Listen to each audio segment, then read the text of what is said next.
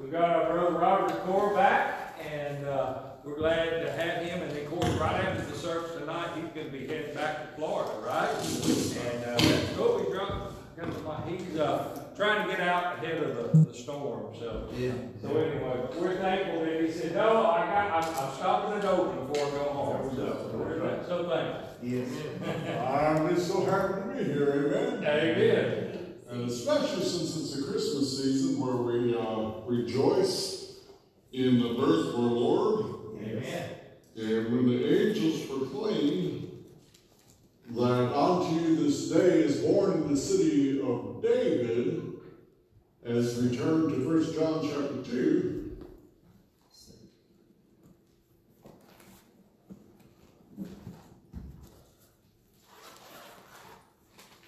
the Savior, who is Christ the Lord. And then on the 8th day, what ended up happening, when he was circumcised, he was given a name that the angel said he would be called before he was born, and that is Amen. Jesus. So just in an angelic proclamation, we see who he was and his purpose, that he is the Savior. We see who he is in his identity, and that was the Jewish people believed that the Messiah would come, the promised one.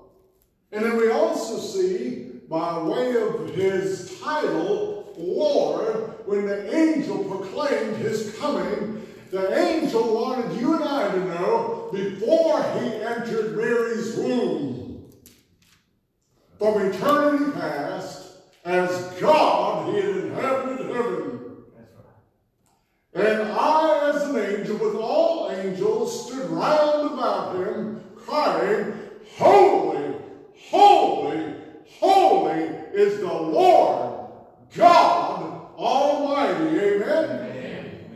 And then finally, in his name, Jesus, the angel proclaimed to Joseph, that is what you to name your baby boy.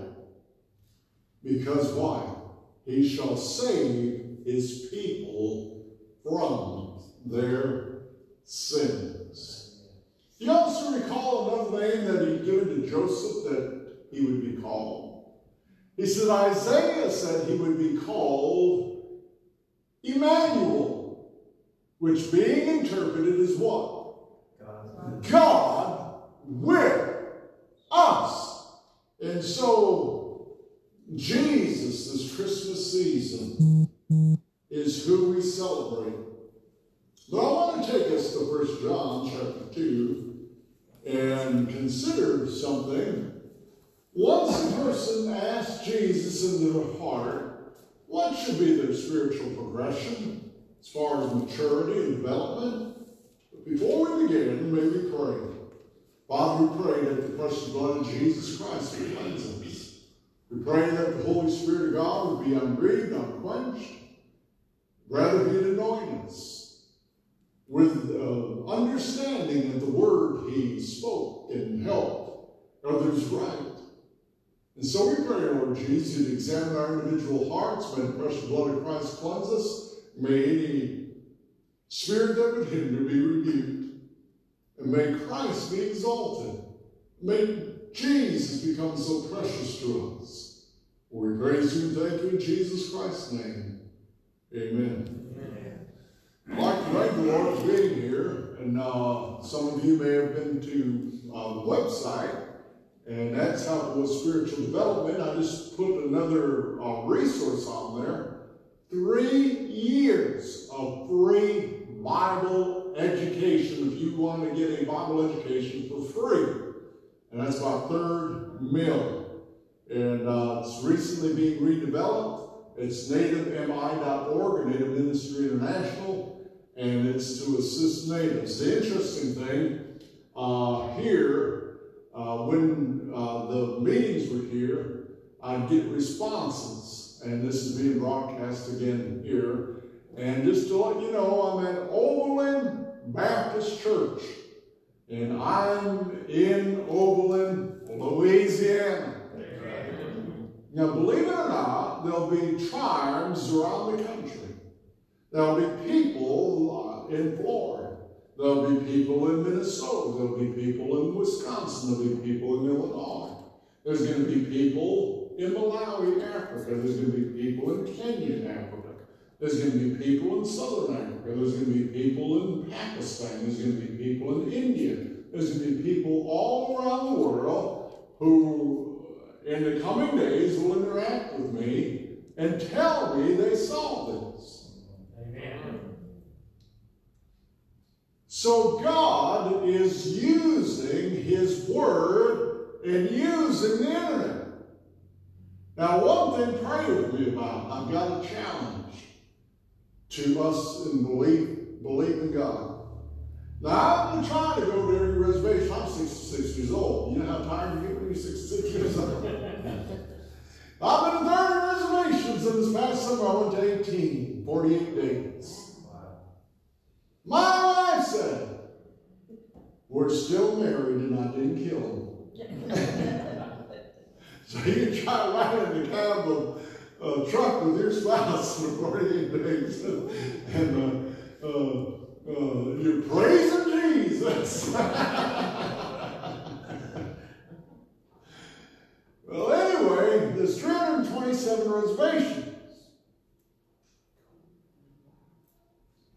And I provide a service to every native nation by way of having all the native tribes available. We condense them so a tribal government can go to one page and find 8 different ways of seeing how to find a nation. When I walk into tribal government, I tell them I'm going to provide something new to you. What's new? How to connect with other native tribes. And so, well, we've got that. I said, not really. What do you mean, not really? I said, all you've got is the regional district that you're in. There's 12 of them, which means there are 11 of them that you cannot access. And then I pull out the phone and I show them all the dots on the map of all the tribes. They say, we don't have that. And I show them the United States, and I say, click a state. They'll typically click their state. If I'm in New Mexico, that's what they click. If I'm in Utah, that's what they click. Montana, South Dakota, Oklahoma, Michigan, Wisconsin, North Carolina, South Carolina, and so on and so forth. All of Nebraska, wherever I happen to be driving and having fun. And all the tribes will appear. In Kansas, or in Oklahoma, there'll be 39 tribes populate there. And then there's other ways of doing it. So they're happy to get it because I give it free. I was asked to develop this site, and I said I'll develop it on one condition. They said, what is it?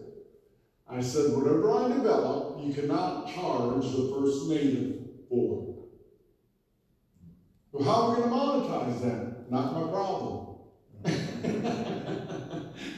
After we develop it, and then you're going to have to give it away free to every native that I give it to you.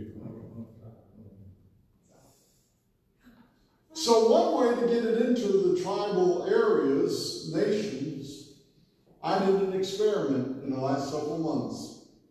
Facebook, I authorized an ad into the Lakota, which is Pine Ridge, South Dakota. And within a couple of weeks, $30 contacted about 440-something natives on that reservation. And I sent it up to the Oneida reservation. And for $25, another 400 and something natives responded to the Facebook advertising. Now, I did the math. 327 reservations. And let's just round it out to $25.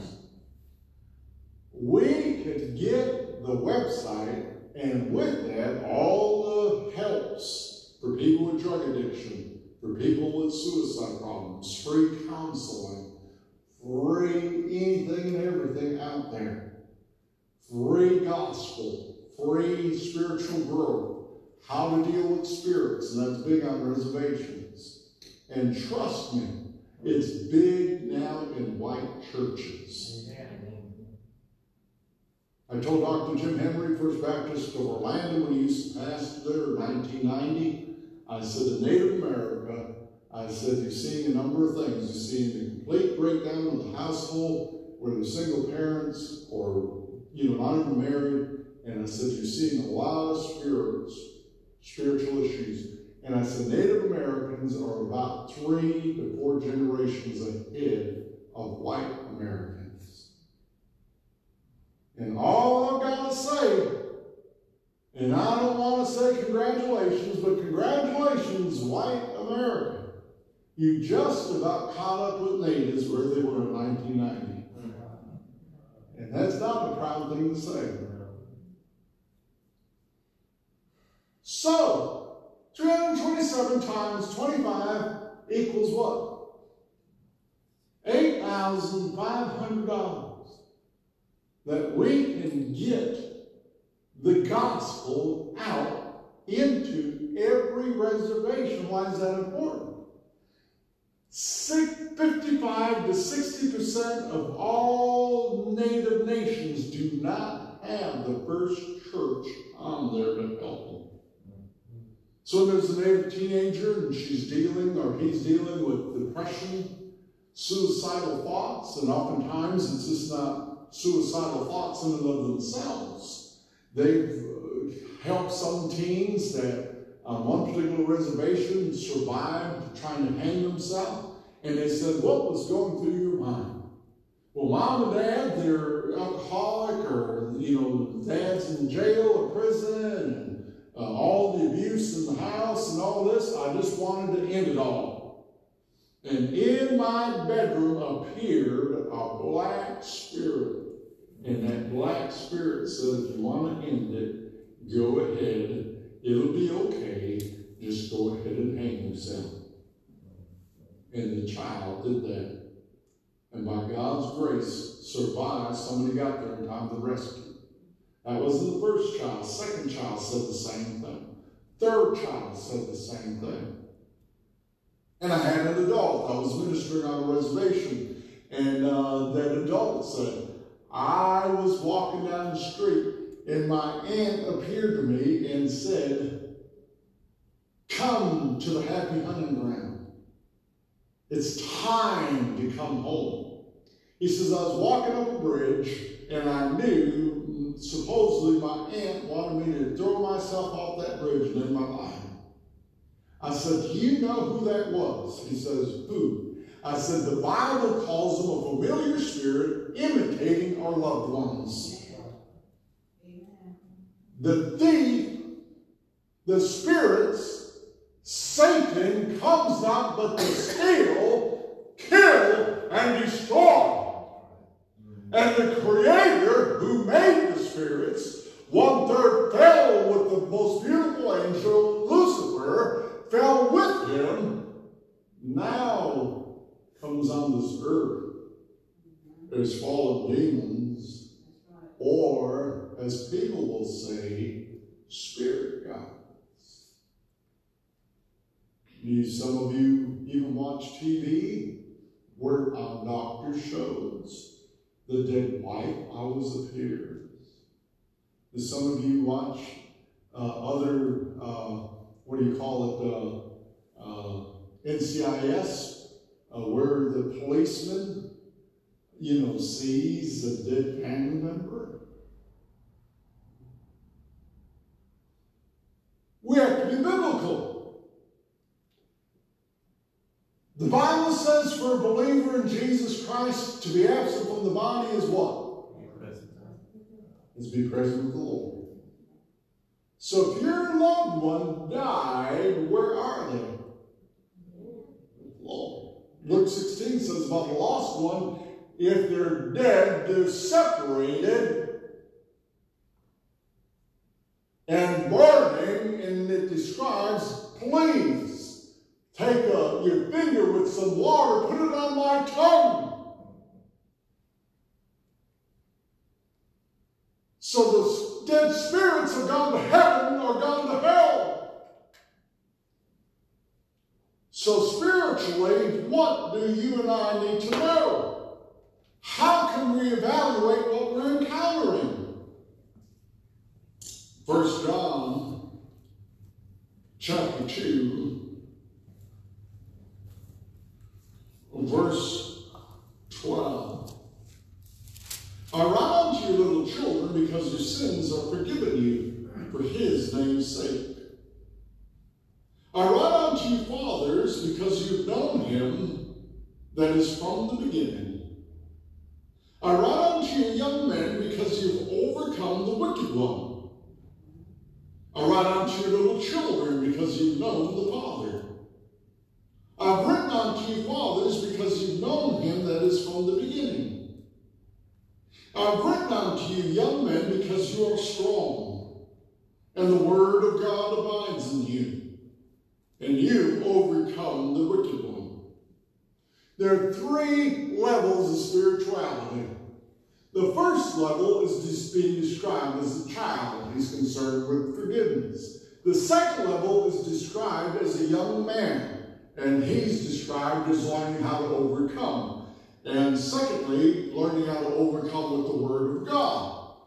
And the third level is one of father, or maturity, mother, so to speak, one who's learned. And they've learned something important. It's like Christmas time. The older you get, what was important earlier, they want to have toys, they want to have this, they want to have that, which was so important. The older you get, the more you realize Christmas time, all you really want is what you can't pay for. If your children have moved away, you want your kids home. Or you want to go visit them. Or if you haven't been around your grandkids, you wish you could watch them open presents and be there. Bake some cookies and give it to them. Why? Because the toy isn't as important as the relationship is. Amen. And that's what mature people find. So let's begin with looking at the child, or childlike faith.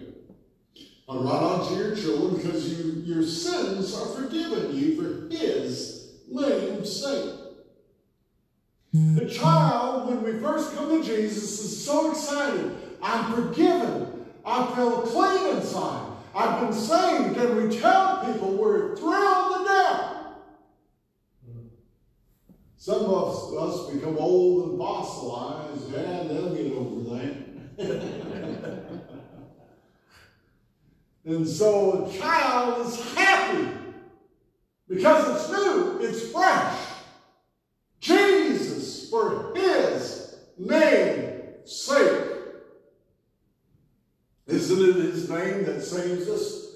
The name of Jesus, that he is Savior, the name of Jesus, at whom every knee shall bow and every tongue confess. Isn't that precious name precious? And so here, the child is happy. But then it goes on to talk about the Father. I write unto you, fathers, because you've known him from the beginning. When you and I reflect back, and I've been saved now, I was saved when I was 17 years old. I'm now 66 years old. Somebody do the math for me. Well, 50 plus 17, I'd be 67, so I'm 49 years a Christian. Hard to believe it's been that long. But the most wonderful thing when I I accepted Jesus, it was like meeting God for the first time. I'd heard about him, but I'd never had him inside of me. So just getting to know him, wanting to know him, and studying the Word, happy I was forgiven. And so when you mature in the Lord, you're happy to know him. Because the older you get, the more you realize you better know him. Because one of these days we're going to be asked to walk through the valley of the shadow of death. And you and I aren't going to want to walk alone. We're going to want to walk with the Lord, who said, I'll never leave you, I'll never forsake you. Who said that his rod and his staff, they would comfort us. Who promised us that he would get us to heaven. And when we die, we'll know.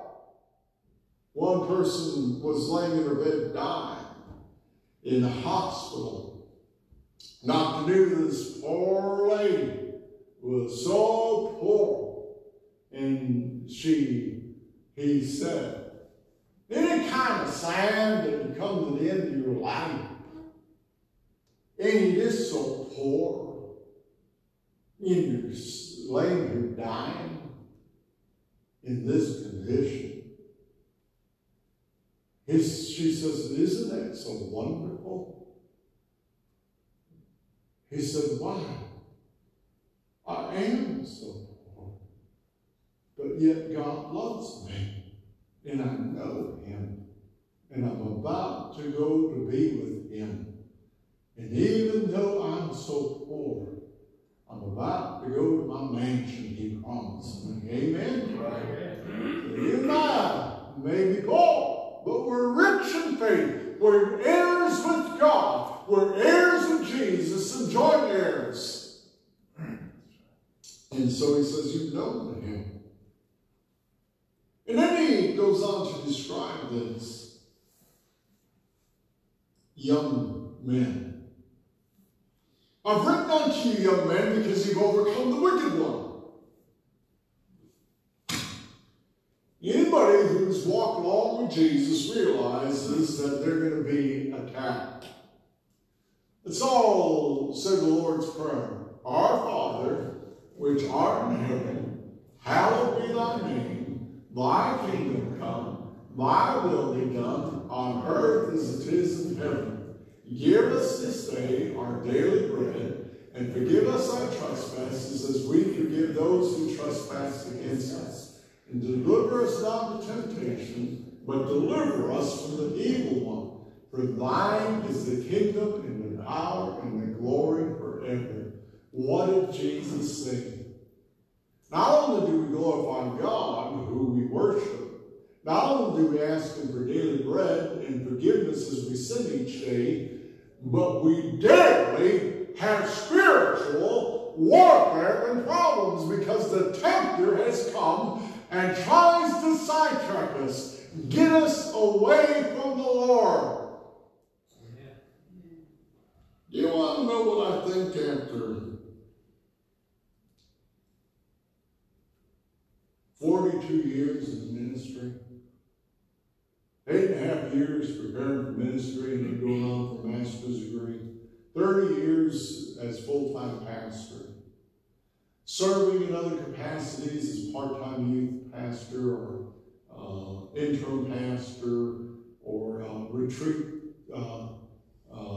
ministry or as an evangelist traveling.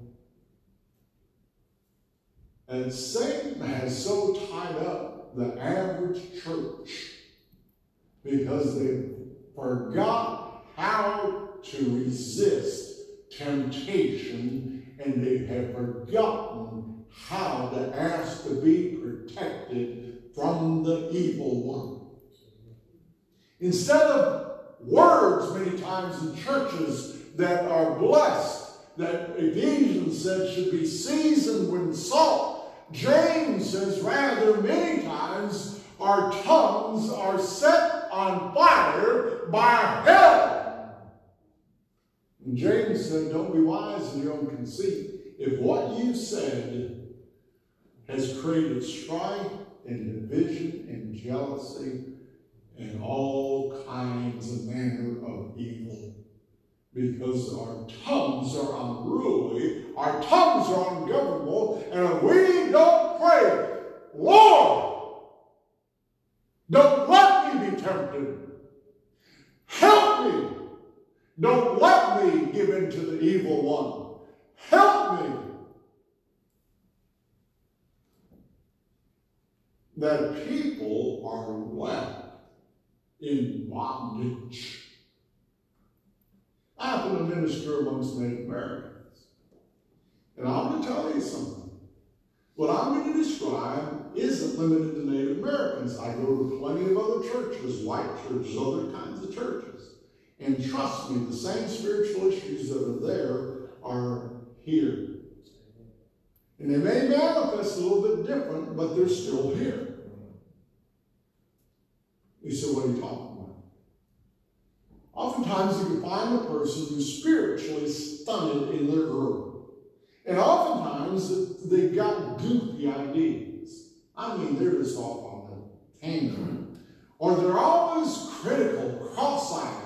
And I was, putting people in their place, putting them down. Why? Because they're like the accuser of the brethren. Like Satan.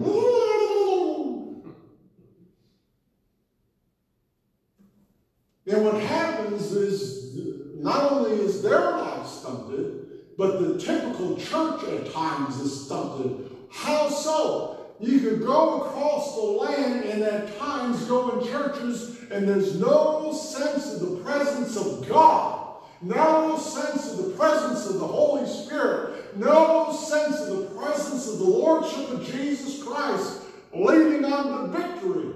Instead of what we ought to be, we excuse ourselves by simply saying we're a hospital for sinners. And we enjoy laying in our spiritual beds, lulled asleep by the devil. You want to go out and you witness? No, I'm all tied up. You want to go on a mission trip? No, the devil's got me down. How about if we have a prayer meeting? Nah, I'm kind of feeling puny today. And so all the excuses in the world on why we're not what we're doing, and we claim to be a hospital for sinners. In fact, I think we're not a hospital for sinners. Rather, we're a manufacturing plant for crazy glue. And sit on some glue and say, I will sit here and I will not be moved. I will sit here and I will not be moved. You can't make me do a thing, brother, because I will not move.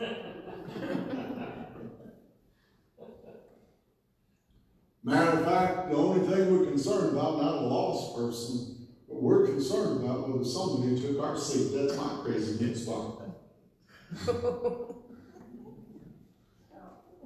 So, you and I need to be concerned about what Jesus was concerned about. And a young person realizes they're being tripped up.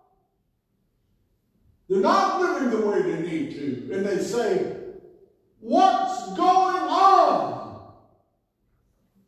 And they say, read Matthew 4. Satan came, the tempter, to Jesus and tempted him. And now he's come to you to tempt you. He's going to tempt you to do drugs. He's going to tempt you to get drunk. He's going to tempt you to go ahead and do things you ought not do. He's going to try to mess up your life, because the thief cometh but not to kill, steal, and destroy. And you got to decide whether you can get him into temptation, and you got to decide whether you're going to fight. My friends, we weren't meant simply to be a hospital for sinners, but you and I were called in Timothy to be soldiers of Jesus Christ. People who Jesus said, when we're in his army, that upon this rock, the name of Jesus Christ, his death, his resurrection, his precious blood on the cross of Christ, upon this rock I will build my church, and the gates of hell shall not prevail against it. Jesus said, how shall you steal the goods from a strong man? How are you going to steal what he has unless you first bind him? Jesus was referring to Satan. Before you go in this house, before you come in this church, you and I need to pray, God, bind Satan from disturbing our church. God, bind the demons from singing a lullaby to us to put us to sleep. Instead of being excited about God and His Word, a lot of times all we're doing is, he sure is long-winded today. Don't he know that I don't want to stand in line for 10 minutes? I'm going to go up to eat. And spiritual food and nourishment is being provided here. And yet we're more concerned about going to Dairy Queen or going to the Golden Arches or some buffet place. But a young man who says, okay, if I'm going to follow Jesus, I better learn how to fight. How do I fight? You and I need to realize, contained within the Lord's Prayer, He gave us a resource. The number one way for Satan to defeat you, defeat me, is to allow, for you and I to allow a sinful lifestyle. And if there's some hang-up that you and I have and give into all the time, and we sin, and we sin, and we sin, the Bible calls that a stronghold. What's a stronghold? If you're ever in a fight, and we were in Vietnam, the Vietnamese doesn't have to have the entire jungle. All he has to do is have a treetop. All he has to do is be in the woods, a place where you can't see him. And all he has to do is be shooting at you, and he may not hit you, but he'll sure pin you down and stop you from doing what you ought to do. So you and I need to realize, Satan, you can't have me because the blood of Jesus Christ cleansed me. And he says, you sinned, that's right. But I asked Jesus for forgiveness, and I asked Jesus to give me his righteousness. And whatever yieldedness, whatever stronghold I've given to you, I take back and I put back into the blood of Jesus Christ, and I give my life back to Jesus Christ. And Jesus Christ sets us free. Amen? Amen. And Jesus Christ, if we're asking, will even remove the crazy glue off our pants. And he'll put some gospel shoes on you. Gospel shoes meant to go out and share the gospel. Gospel shoes meaning to give you peace in the middle of the war. You ever been in a fight? And you know how to fight. You're not that concerned because you're going to bam, bam. You and I don't fight in our own strength. We fight in the strength of the Holy Spirit of God through us, in the name of the Lord Jesus through us, and Jesus Christ with us. The Bible says we're to come into heavenly places in Christ Jesus. What does that mean? When we come to the Father, when we come to the Lord Jesus, we're ascending to the very throne of God, Hebrews says. And there we ask Jesus, help me, strengthen me, fight through me, overcome through me. And Jesus said, go ye therefore into all nations preaching the gospel.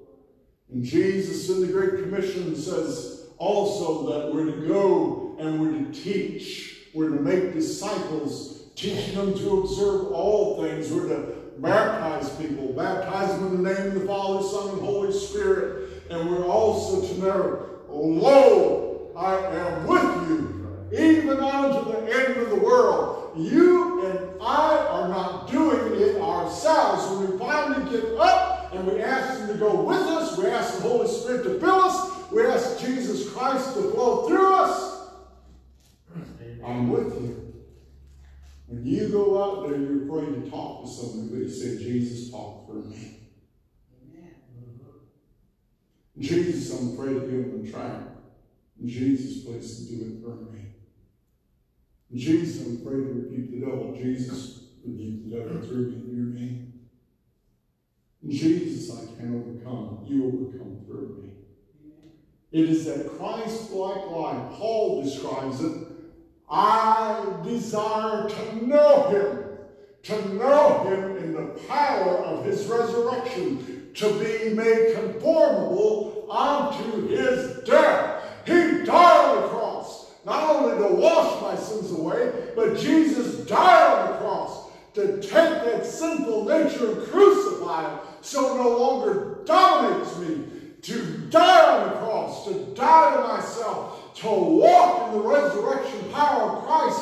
No longer I, as Paul says, that's alive. I am crucified with Christ. Nevertheless, I live. And the life that I now live, I live by faith in the Son of God who gave himself for me, who loved me and died for me.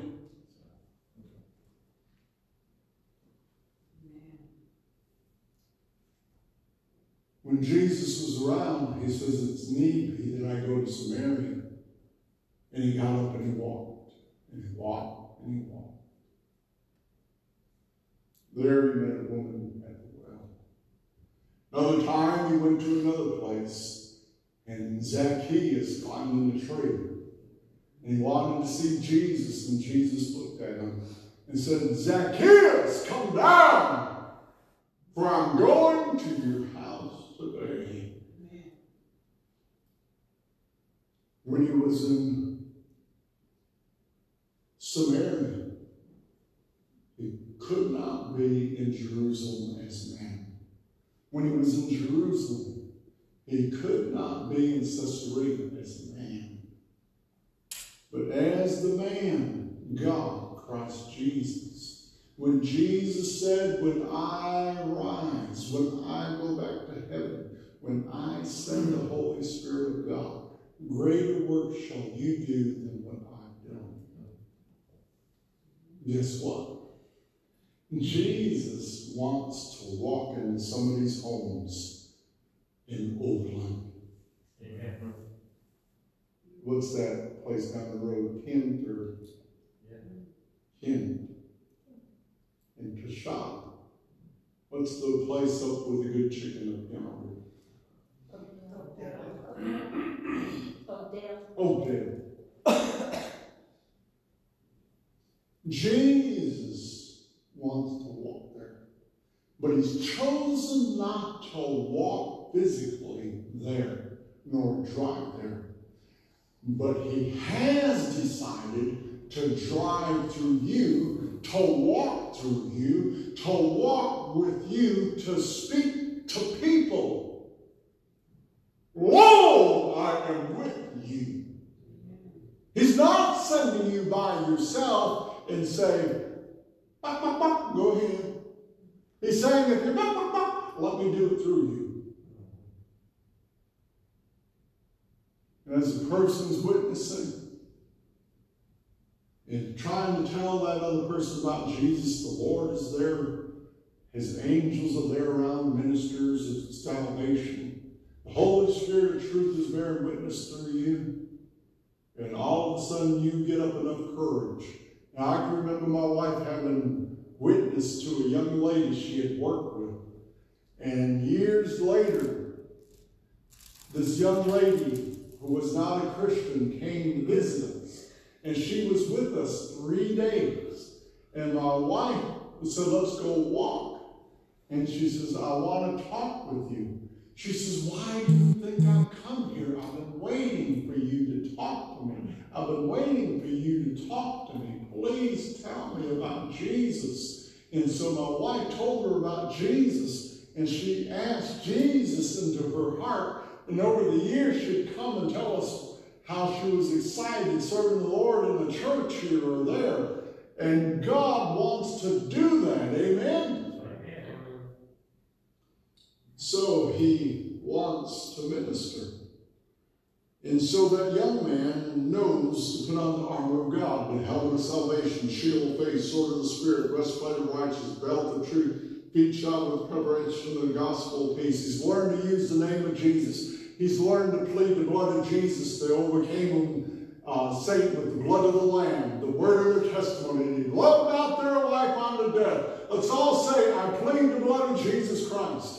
I plead the blood of Jesus Christ. Let's all say that. I plead the blood of Jesus Christ. So if you go home and there's a spirit trying to intimidate you, spirit of fear, you tell that spirit, I plead the blood of Jesus Christ. Say it with me. I plead the blood of Jesus Christ. And Paul said to that person who was possessed with the demon, in the name of Jesus Christ, I command you to come out. Let's say that. In the name of Jesus Christ, I command you to come out. Most likely we're going to say, in the name of Jesus Christ, I rebuke you, Satan. Say that. In the name of Jesus Christ, I rebuke you, Satan. He's made us to overcome. To be victors in Him. Luke chapter 10. He told His disciples, I command you to go out 2 by 2. You're to cast out devils, you're to heal the sick. Later they came back. Jesus having described us seeing Satan fall as lightning from heaven. And the disciples were rejoicing. They said, even the spirits have to obey us in your name. Jesus said, rejoice not that the spirits obey you in my name, but rather rejoice that your names are written in the book of life. What does that mean? Praise God that we've got victory over the evil one, but praise God we're part of the family of God, made possible through the blood of Jesus, where the angels wrote our names in the book of life. However that all happens. I realize some people say, oh, it was in the beginning. Well, however it is, it is. It's in there. Amen? Amen. I think that would be one of the first things you and I do when we get to heaven. We're through hugging everybody, seeing our home, seeing our mansion, seeing Jesus, seeing the angels, seeing the throne of God, seeing lots of stuff. We're going to say, what's that? Let's say the book of life. Can I go up to the book of life? Yeah, everybody does. Can I find out? Yes, you can. And you're going to be turning the page. There's my name. And that's something. I'm safe. But you know what's going to be hard?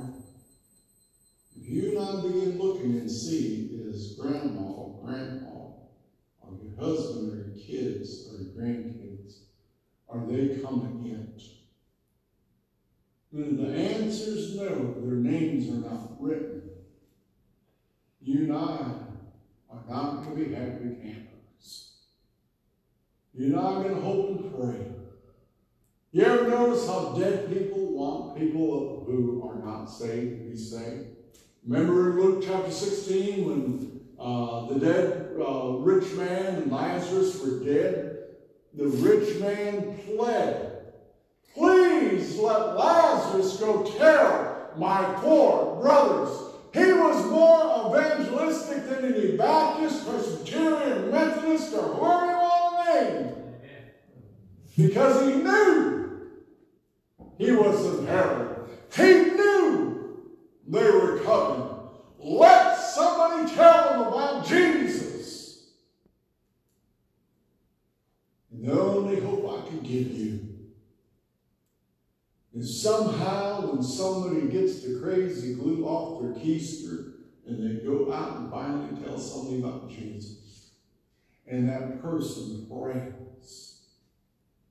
The Bible says when that person repents, there is joy in the presence of angels. What does that mean? The angels that are here, Hebrews says they're protectors, they're ministering spirits of them that are heirs of salvation. When they witness a person accept Jesus, they apparently go to heaven to make a proclamation. And perhaps at that time, they make certain that that name stays written in that book of life, or writes it in the book of life. And when the hell Your husband or your children or your grandchildren have just been born again, just accepted Jesus. What are you going to do in heaven? You're going to be shouting, praise Jesus, hallelujah, they're coming home. Amen. You want to get some shouting in heaven? Go witness to someone. Now, shot a tent this week. We had a woman gloriously saved. Amen. One of the people having real struggles years ago came to faith in Jesus Christ about a year and a half ago, and she got one of her close friends and came, and the Lord really brought conviction. And I mean, she was broken, and the Lord entered her life and forgave her and saved her. Amen. Amen. And so Jesus he came to seek and save those that are lost. Jesus said, go tell people about me. And so the young person is happy that our child is happy that their sins are forgiven. The young person is happy that they've overcome the wicked one. The old person is happy that they know him. And then he goes on to say about the young children, I write unto you, young children, because you've known the Father. A child, when he's young, not only knows his sins are forgiven, but if it's a work in progress, they're just so happy to know God. They'll sing about him, they'll talk about him, and be happy to know him. It's important to reach children. You know what's sad in churches? You got to pull hen's teeth sometimes to get somebody to teach our children. And Jesus loves the little children. And Jesus wants us to be instruments of him that show his love and to tell them and point them. So the little children know the Father. And then he goes on to talk to the young men. And he says, I write unto you, young men, because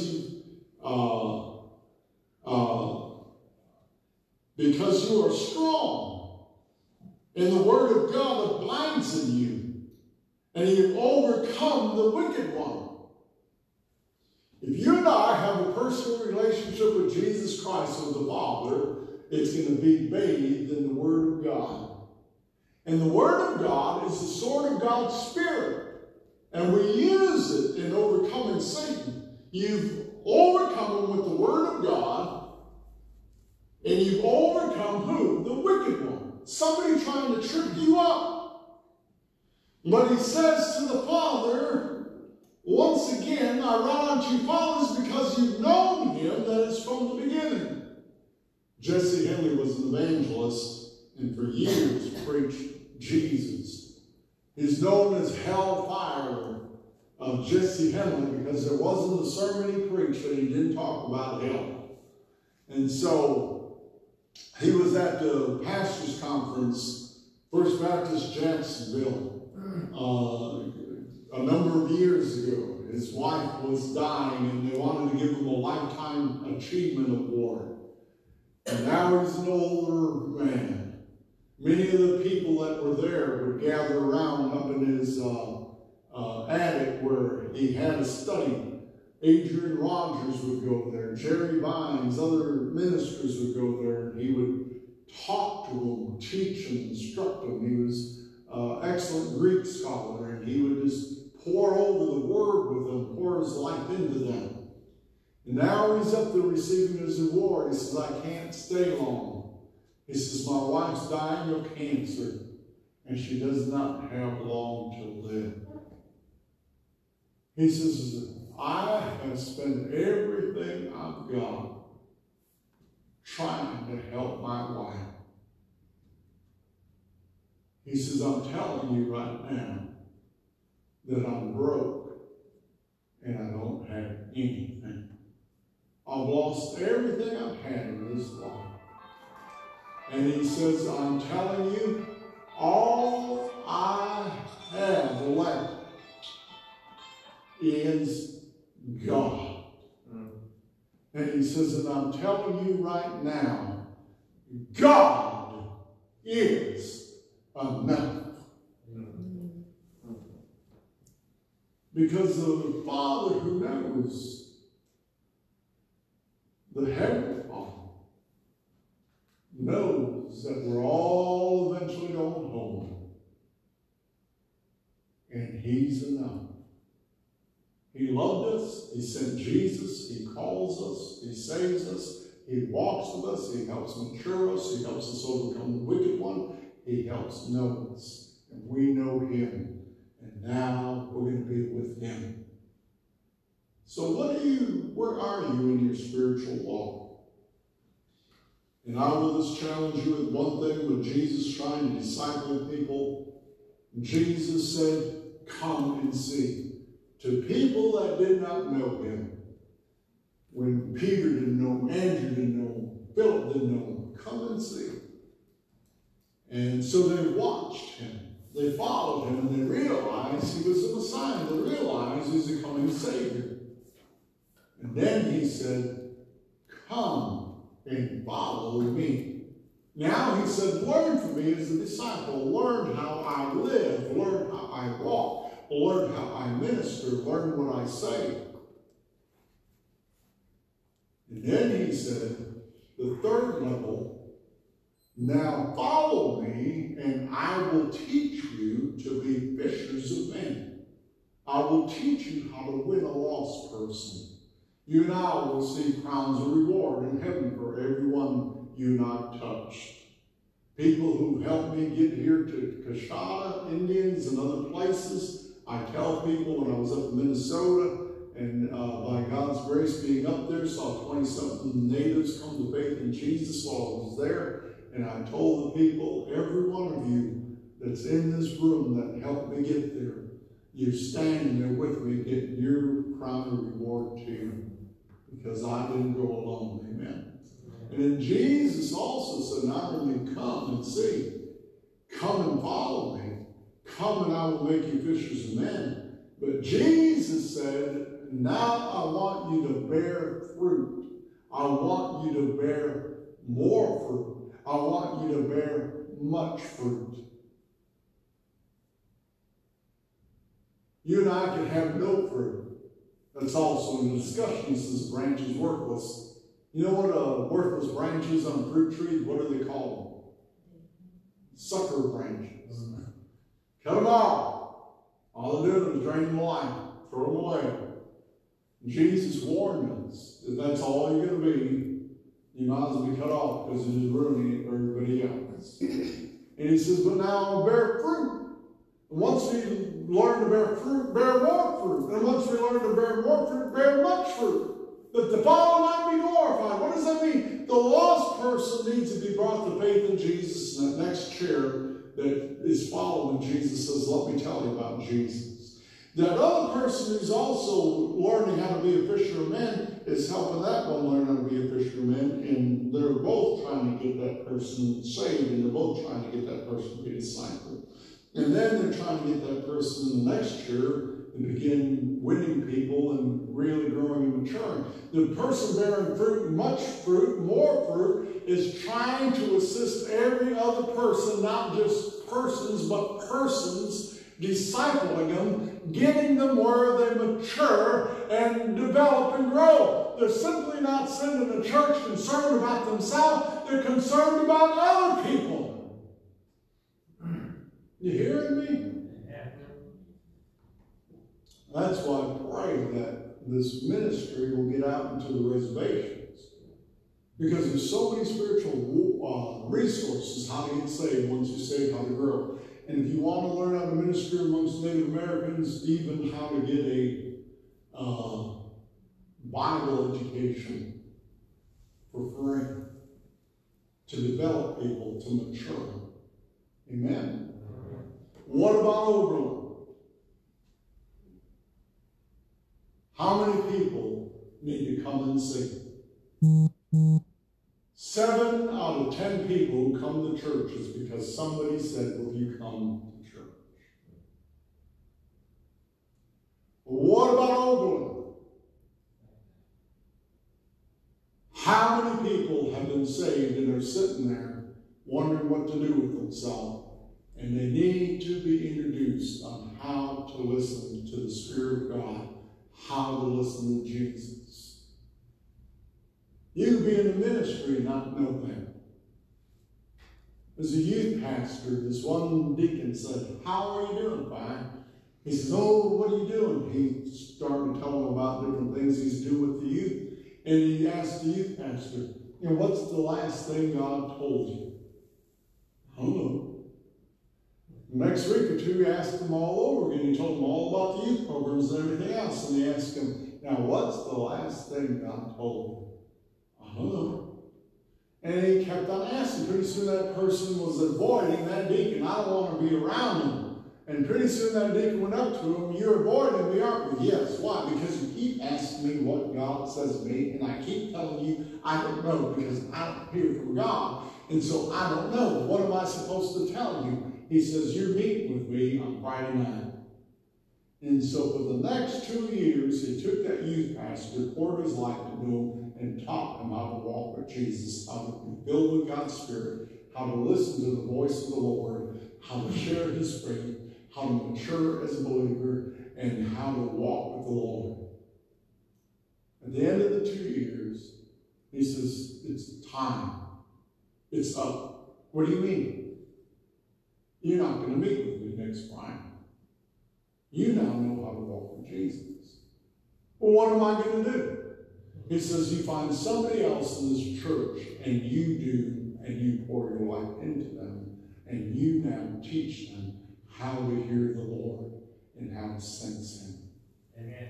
And how to be guided by him, how to win other people, how to mature.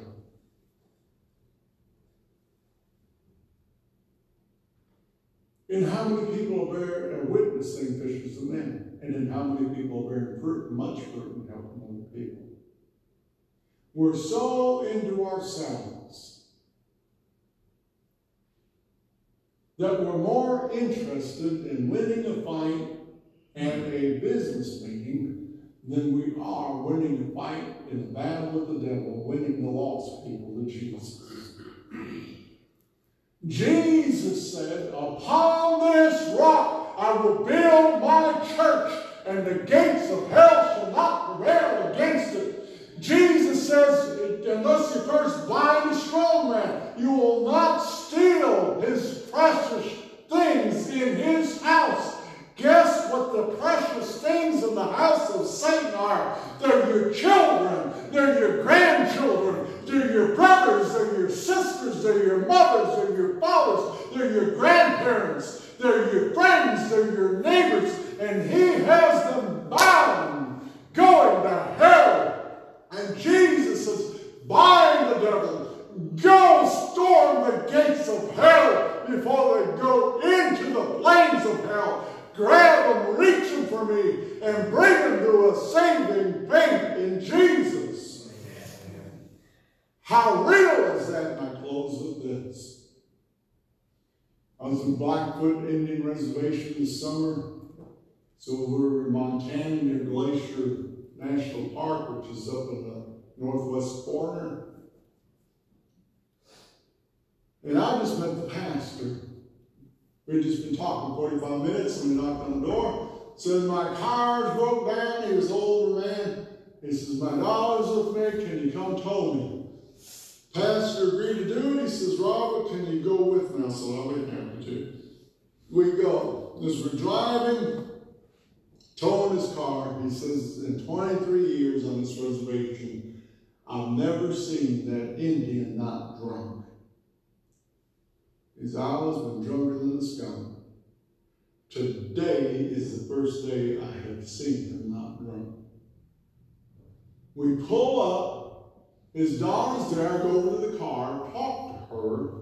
She says, "My dad is a struggling alcoholic. Can you please tell him about the Lord?" So I leave her car, go over to the car that had been towed, and talk to him. I said, "I'm a visiting preacher, and I want to talk to you about the Lord." He said, "Something happened to me." I said, "What happened?" He said, "Several weeks ago, God revealed himself to me." I said, "What did he reveal?" He says, all of a sudden I could see heaven. I could see the Lord. I couldn't see his face. All I saw of the Lord was brass feet. I looked around, and he says, I could see angels. He said, it's so beautiful. And he said, the Lord said, follow me. And I followed him. And I looked over the edge of where he took me, and there was a flowing river of fire. And there were all these people in there, and they saw us. And they were trying to swim as hard as they could over to me. And they were just burning in flames. And they would try to reach up to me with their hands and arms on fire. And they were trying to reach for me. He says, I was too afraid to even try to touch them or reach toward them. And he said, and God asked me a question. He said, you're about to die. Now choose where you want to go.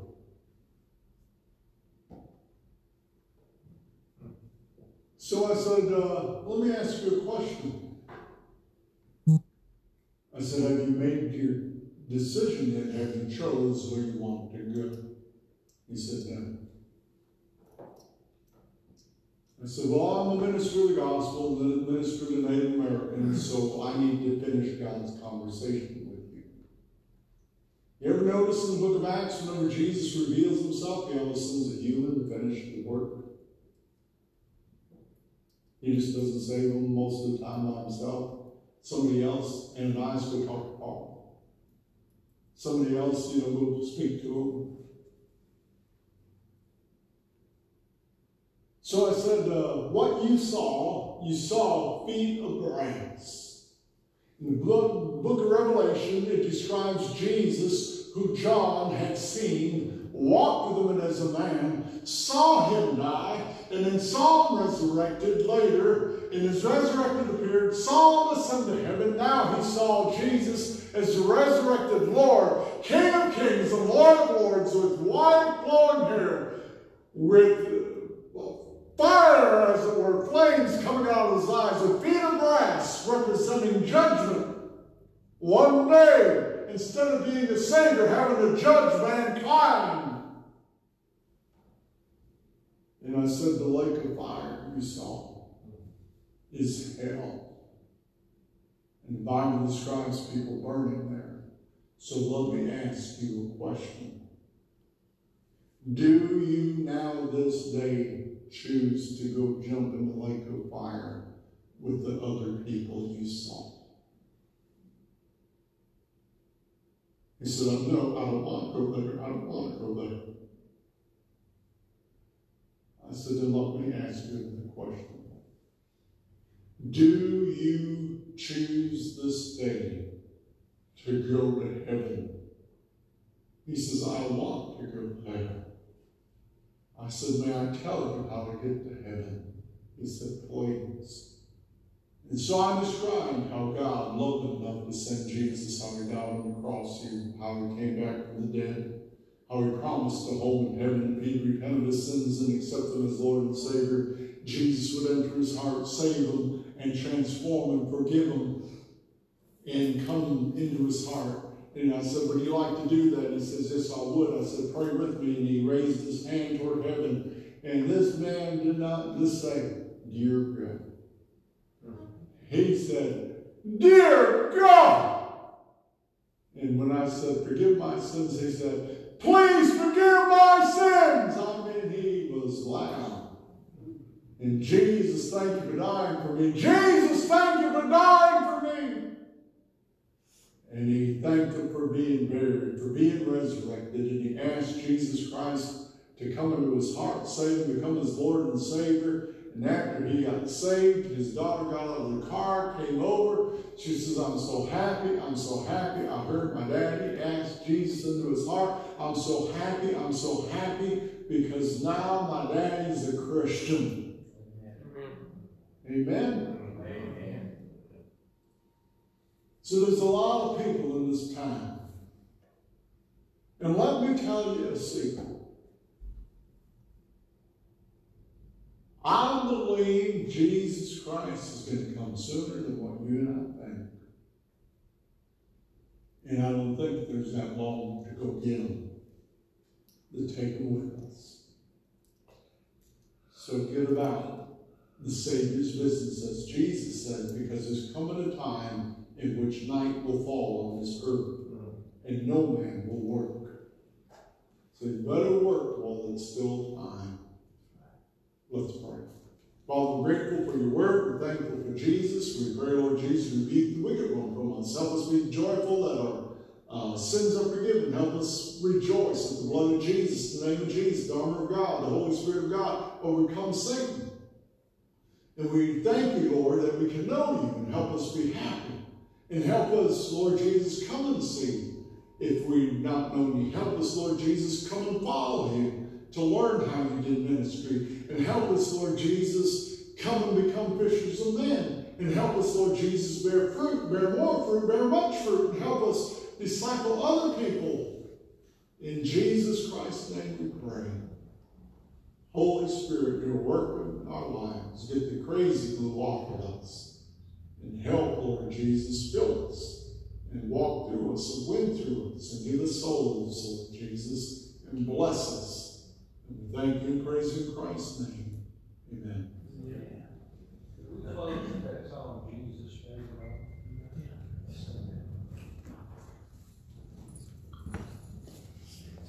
Brother Robert, thank you for that word. God bless you. We're going to